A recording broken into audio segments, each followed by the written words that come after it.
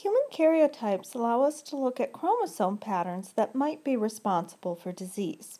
The first step in a karyotype is to take a picture of the chromosomes of a cell while they are condensed or coiled up during cell division.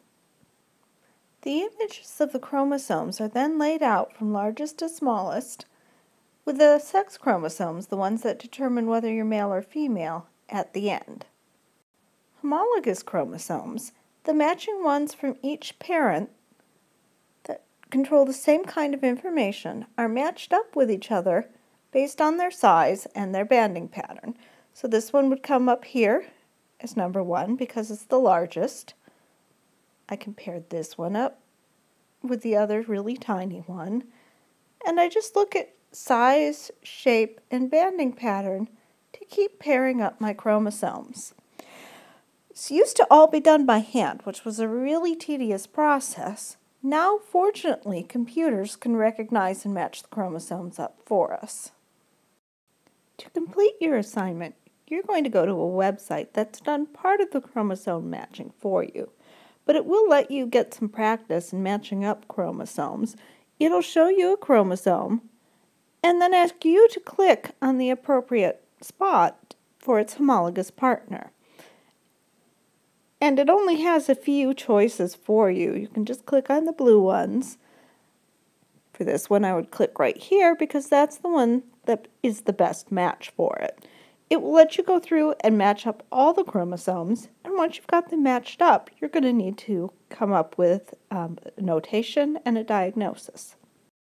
Once you've matched up all your chromosomes, they're going to take you to a site that has a lot of information, and make sure you scroll all the way up and down that page so that you get all of the information that you need. It's going to show you your completed karyotype at the bottom. It's going to show you how to make a diagnosis. And for your assignment, I'm going to ask you to give me the notation to describe your karyotype. Proper notation tells me the number of chromosomes in my karyotype total, the types of sex chromosomes that are present, and the number of any extra or missing chromosome from the karyotype.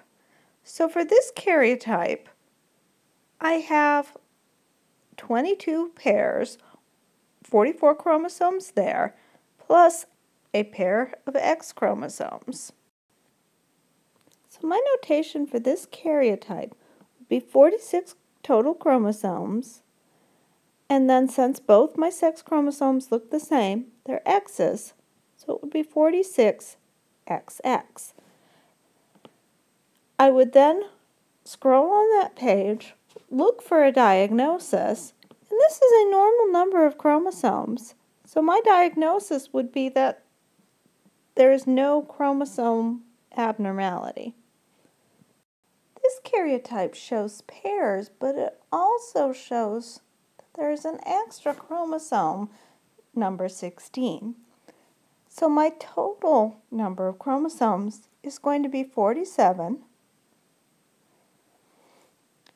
My sex chromosomes are a big X and a little bitty thing, which they've labeled Y here for you, but even if it's not labeled, you know that it's a Y because it's so much smaller than the other one. And my extra chromosome is at number 16. So my notation for this karyotype would be 47XY plus 16. This karyotype is missing a chromosome at number 14. So our notation would be 45, because one is missing. My sex chromosomes are the same, XX, and then I would write minus 14 to let you know which one is missing. This karyotype comes from a person who's missing one of the sex chromosomes.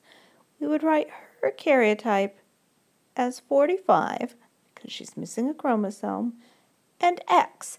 And we don't need to write anything else in the notation, because if we just write X, it's obvious which of the chromosomes is missing. There should be either another X or a Y chromosome. Karyotypes can also be used to show chromosome abnormalities. this person had crossing over with a mistake, and they ended up with extra information being put on chromosome 14. Karyotype, though, is not going to show us if there's a mutation in one particular gene on a chromosome. It's just large problems with the chromosomes that show up.